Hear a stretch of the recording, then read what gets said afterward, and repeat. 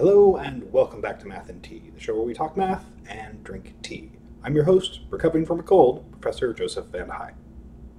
In this episode, I want to talk about Jordan Ellenberg's book, How Not to Be Wrong, The Power of Mathematical Thinking. This book just dovetails so nicely in with the previous two. Kathy O'Neill was talking about the social impact of algorithms and models. Nate Silver was talking about the statistics that go behind algorithms and models. And Jordan Ellenberg is talking about the mathematical assumptions that undergird the attempt to even build an algorithm or a model. Should this model be linear? Is there any reason to believe that it should? Does this phenomenon that we're attempting to model even exist in the first place? And if it does, is there any reason to believe it should continue existing? These are the kinds of questions that Ellenberg asks. It really is a book from a logician's perspective. Questioning assumptions is the refrain throughout the entire book. Let me illustrate this with an example that comes up early in the book, the Laffer curve. That's Laffer as in L-A-F-F-E-R, not Laffer as in ha ha ha. The Laffer curve is a theoretical curve that's supposed to connect the tax rate on the x-axis with government revenue on the y-axis. Now, if the tax rate is 0, then, well, clearly there's no revenue coming in. 0 tax rate, 0 revenue. On the other hand, if the tax rate is 100%, then, well, no one's going to be working because no one's going to make any money, so the government revenue is still 0. And it's somewhere in between that we expect there to be something positive. That's where we live. Now, if you look at the way the Laffer curve typically gets drawn, it looks like some sort of downward-facing parabola. Something like that. But why should we assume that the Laffer curve actually looks like that? Economics is complex, really complex. It's entirely possible there's some point of taxation where an entire industry just goes from being viable to unviable or vice versa. So the Laffer curve just could jump wildly around that point. There's no reason to assume it just goes like that and then like that. For that matter, taxation is really complicated itself. There's so many different things you could tax and tax at different rates. So why are we using this simple one-dimensional model to model a multidimensional phenomenon?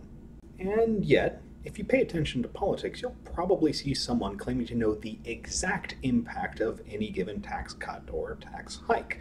They'll claim to know exactly what the Laffer curve is like, and moreover, exactly where we are on it. We can base huge amounts of our economic policy on a model that's, well, at best, poorly reasoned, and at worst, just completely wrong. Now, to their credit, it's usually not the economists who are doing this, it's usually the politicians. How Not to Be Wrong is a catalog of examples like this. Rather than telling you how to actually do something, it's providing a warning, like a big neon sign flashing over your head saying, hey, you probably don't want to oversimplify these things. Or, you shouldn't let your conclusions get ahead of what the math can actually say. The world is ultimately a complex place, and we want to make sense of it, but Ellenberg warns us that we should be careful as we're doing so. He's trying to help us to not be, well, how not to be wrong. Now, in the book, he works through 5 main areas: linearity, inference, expectation, regression, and existence, offering a variety of often witty examples to back up his ideas.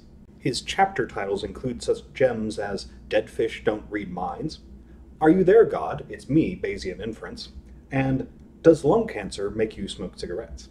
And while he's talking about all these algorithms and models, he's also going through some surprisingly interesting and unexpected mathematics. Everything from conic sections to Hamming codes to Gödel's incompleteness theorem.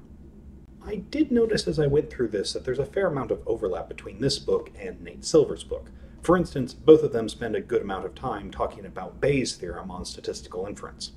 So, what did I think of this book? Well, I'll give this one a conditional review. If you've already read O'Neill's book or Silver's book and you liked it, you'll probably really enjoy this one too. As I indicated before, it's a really good complementary book. It goes into more and different details on the sort of topics that all 3 of them are interested in.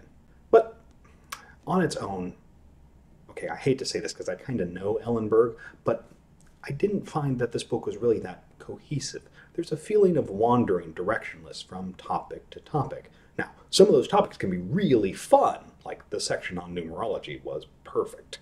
But it just doesn't all come together in a satisfying way, the same way that Kathy O'Neill or Nate Silver's book did. So Good book, but not the first one I would recommend to people. Anyway, that's all for now because I'm out of tea again. Bye.